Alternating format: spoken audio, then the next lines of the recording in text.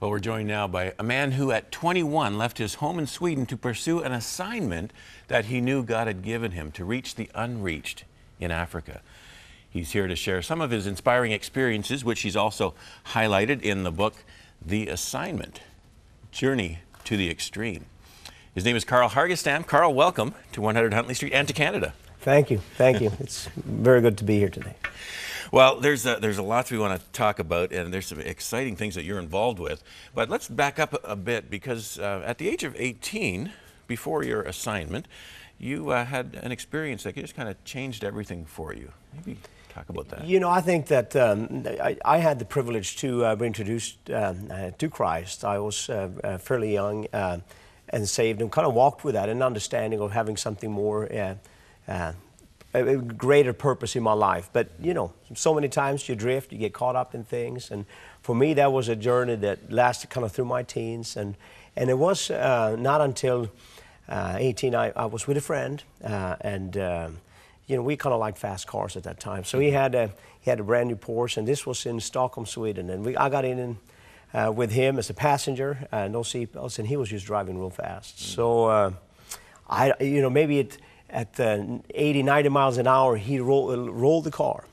Wow. In the city, and I was thrown out of this car, landed, rendered me unconscious, and I was in the hospital, and I had an encounter there with the Lord where I felt like it was not that I had to choose to be saved or life and death. My decision was, you know, am I going to accept the assignment God has for my life? It really was.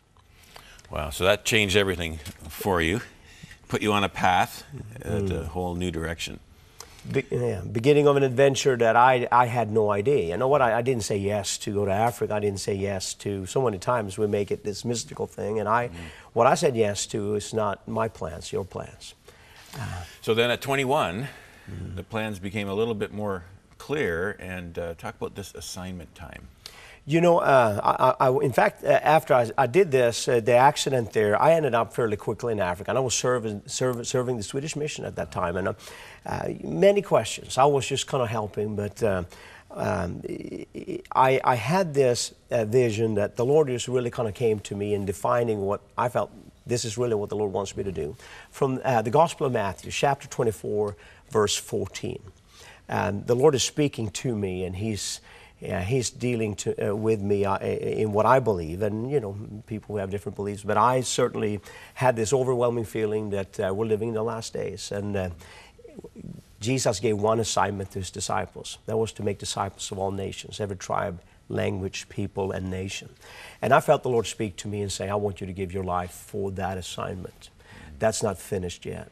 Matthew 24:14, when in that whole gospel Jesus speaks about signs of the end times, He says, and the gospel of the kingdom will be preached as a testimony to all nations, then will come. Now, He didn't say maybe it will be preached, suggestively, hopefully. It was a prophetic statement Jesus made saying the gospel of the kingdom will be preached.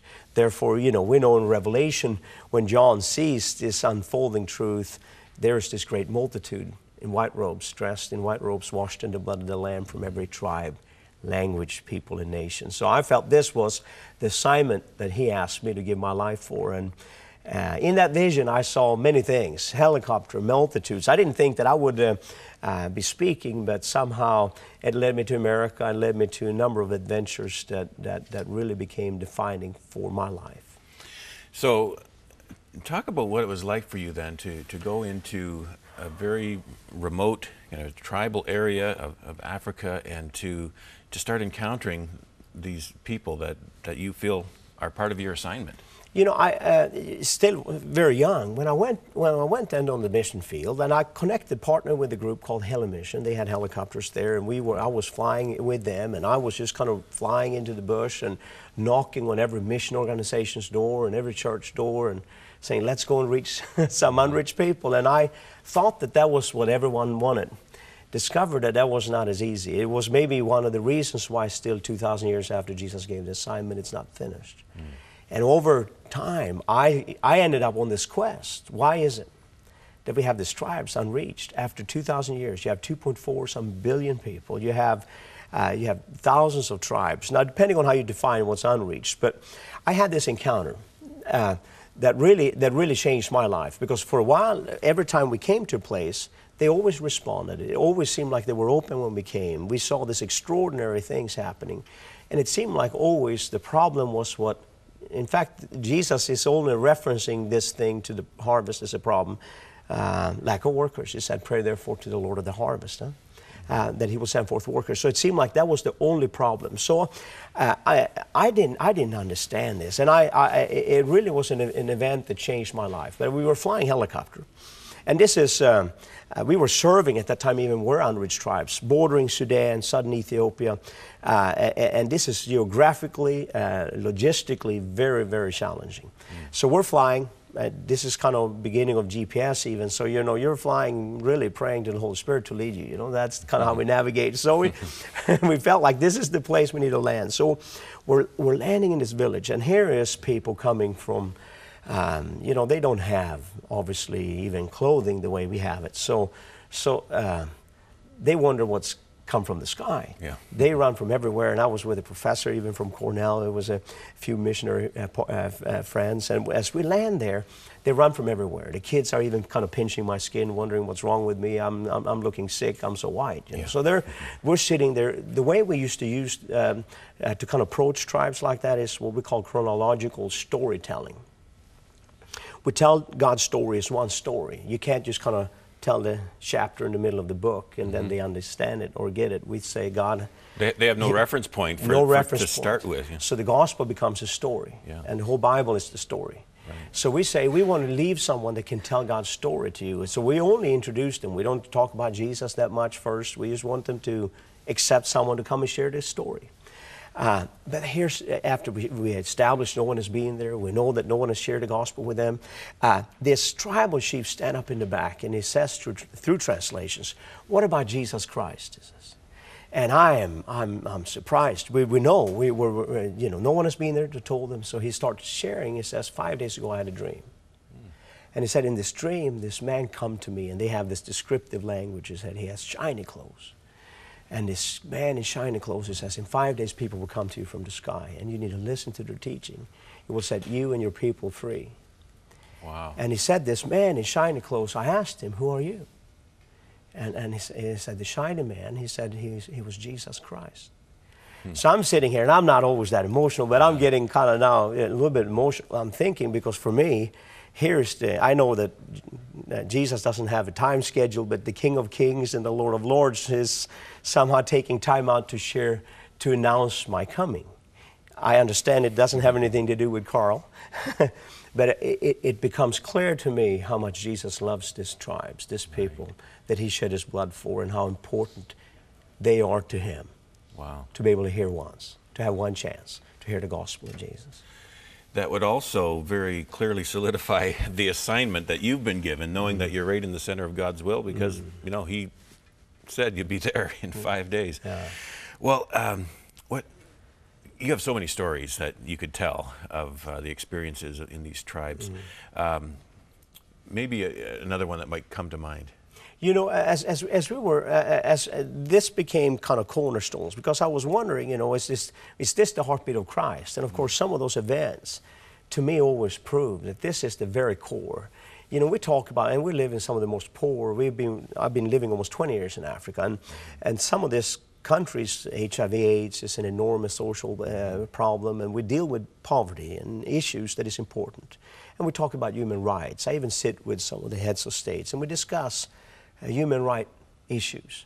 But to me, the greatest human right violation is the idea that you have a people group or a tribe or a nation or a language somewhere that have, since Christ died on the cross, not had one chance, one opportunity to hear the gospel and be presented with that. So throughout the years, in fact, let me tell you this story. This is tremendous. Last week, I just came from Ethiopia now. I haven't even been home yet. So on the way back, we were in southeastern part of Ethiopia towards Somali border, and we were flying helicopter. We had a team with us filming. We did an outreach, but I was flying in some of those areas, and I met this man that I led to the Lord 12 years ago. Now, this story to me is extraordinary. This man, And I was raised and I heard the power of the blood of Jesus, and I heard a lot of things, but never kind of encountered witchcraft and the darkness you meet when you come into these tribes. But we were flying helicopter reaching a tribe, and here comes, in fact, as we were flying with some other missioners to another outreach, I'm losing transmission oil pressure. Now, if you know anything about aviation, you know that you're going You're down. a pilot as well. You fly a helicopter. Right. Yeah. Now we have the helicopter. We're partnering with Heli Mission Ethiopia. They're piloted by a German pilot family and a Canadian family kind of from this area, Andrew and Foster's. Anyhow, they're great families. But at that time, I'm flying.